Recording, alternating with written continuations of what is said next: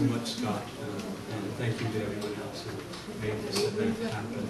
I know that these events don't magically happen, so I appreciate all the work that's gone into it. As Scott mentioned, I'm going to read tonight from this new collection, Landscape of Light, which reflects upon landscapes, but the twist is that they are landscapes in American films.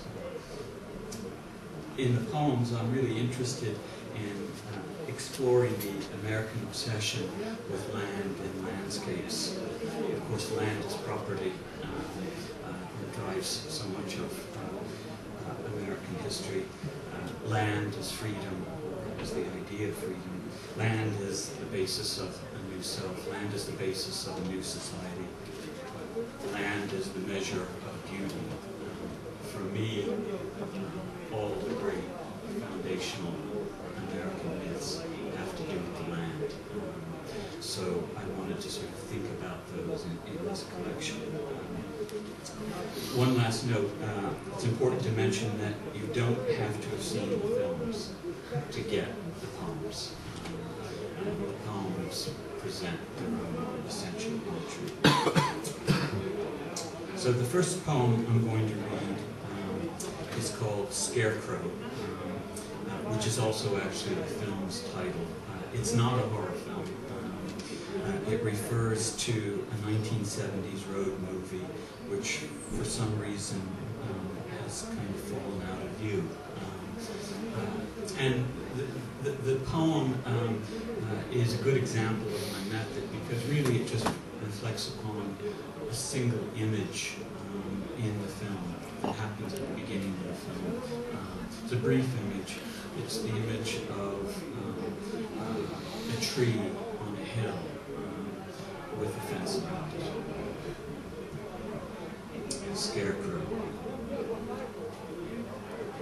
Desert highway, long line of telephone poles climbing to a mountain range. What mountains are these? They're lovely and low, barren and laid back, with a blackness like that of the sky. But why is the sky purple black?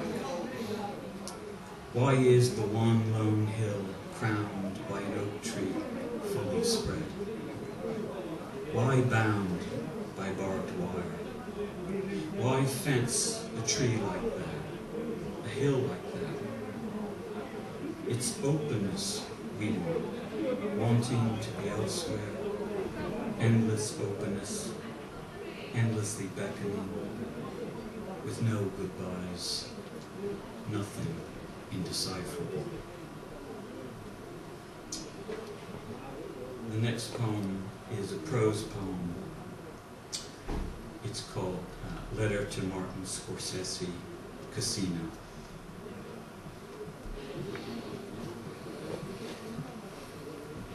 Of course, this is not so much of a landscape, but a cityscape out of Las Vegas in the desert. Letter to Martin Scorsese, 1. When did flatness become a fabulation of futurity? 2. Do we still worship the old god of beauty, or have we created a new one, a divinity brutal as the desert, with a garishness as unrelenting as desert light? 3. Every morning dawn hits the ochre desert with the force of a lost ideal. A wispy lavender rises off the desert floor, gauzy and ethereal, until the sun burns it off, leaving behind the day's hard edges. 4. Symmetry calls for harmony, and the idea of harmony haunts a highway-edged land, semi-happy in its dissonance. 5. Was the arterial pulse of neon signs a kind of paradise? Desire lived there, signified by flamingo pink and lime green strips pulsating insistently in the night. 6. From the sidereal point of view at night, the city is a flat grid, a blackness twinkling with celestial lights. A vast and intense brightness, electric, Imperium. 7.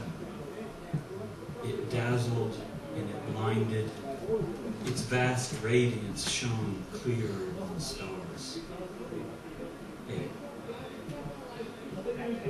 It was also this, a dark defile, a descent in which people died needlessly, pointlessly, painfully, in the unrestricted emptiness of a sunstruck day. 9. All the glitz, the glam, the flash, the blam, the book, the vig, the rat, the skim, the take, the heat, the hit, the juice, the mark, the piece, the pinch, the tail, the whack, the wire, the wise guy, the war, the war, the war. 10. Measured against the immeasurable universe. No words spoken brought light. I'm going to read a couple of LA poems tonight, again, cityscapes. This one is called You Think It's You, but It's Really Not. Training Day.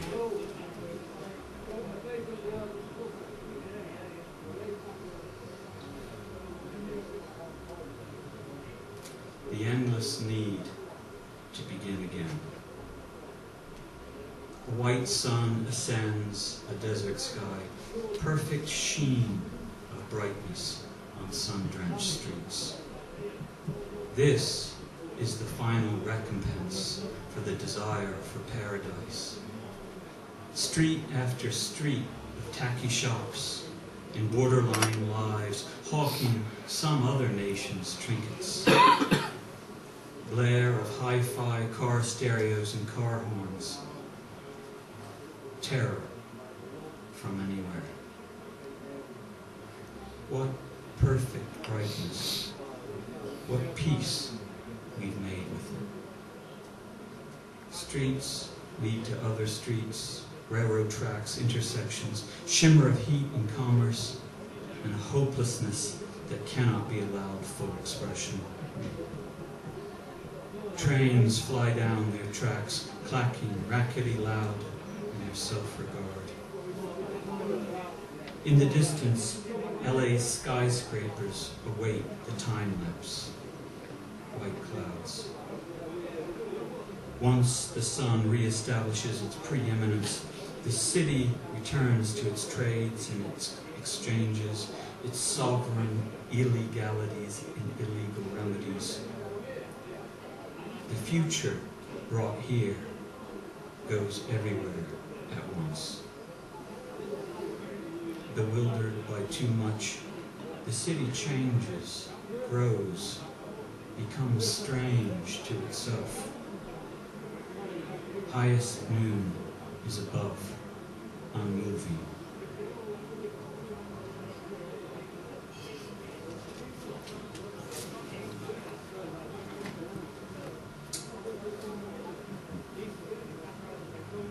Art that shall ravish. Full Metal Jacket. Full Metal Jacket, of course, takes in the American experience, part of it during Vietnam, and then Vietnam. And this poem does as well. Men without fear make incalculable beauty. Through the ruined city, smoke billows out like a phantasm. It pours out of wallless structures, roofless temples, shell-shocked buildings, drifting out across the river, leaving behind statues of the living. Men that move through it know fate's angles and trajectories, the paths of least resistance. From archipelagos of humiliation come the need to erase history, the need to live unburdened by the past, by the knowledge that cracks open dynasties. When the entire purpose of death is unanswered, a simple freedom is obtained. Thought and action, the dream of a nation, become one. Pilgrim, ask now for the scribe to write that chronicle, the one embellished with fabulous ornamentation. A new empire requires an insular art. When everything is clean and precise, the action will be beautiful.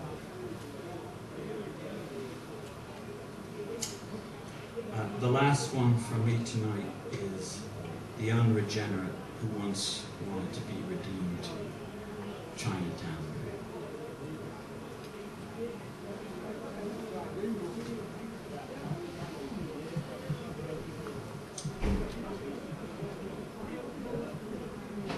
A film about a town by Robert Town. A film about a town within a town, Chinatown. A film partially about a Los Angeles scandal in the early part of the 20th century.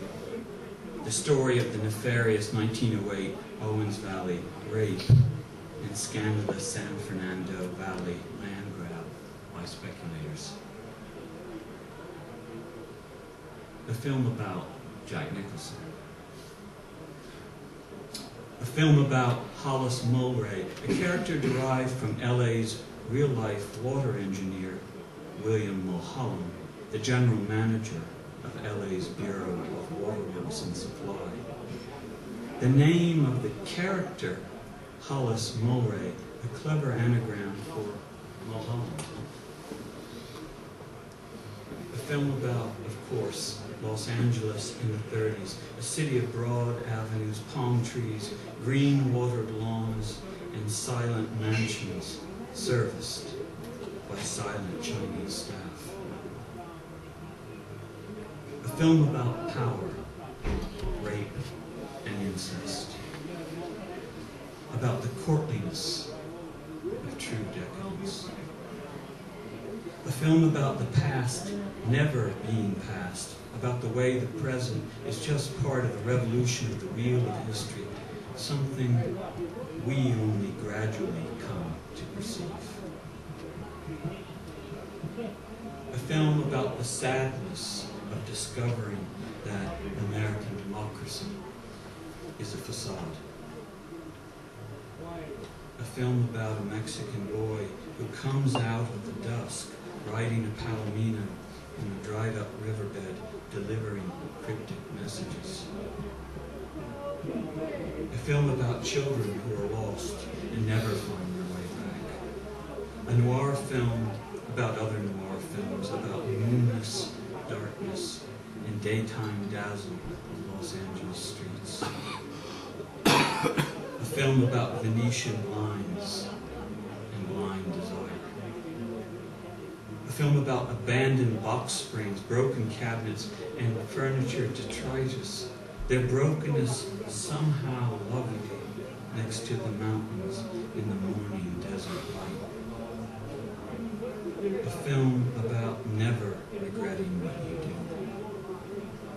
A film about always regretting what you do. A film about what you can never do. A film about being lost between the desert and the sea. Thank you.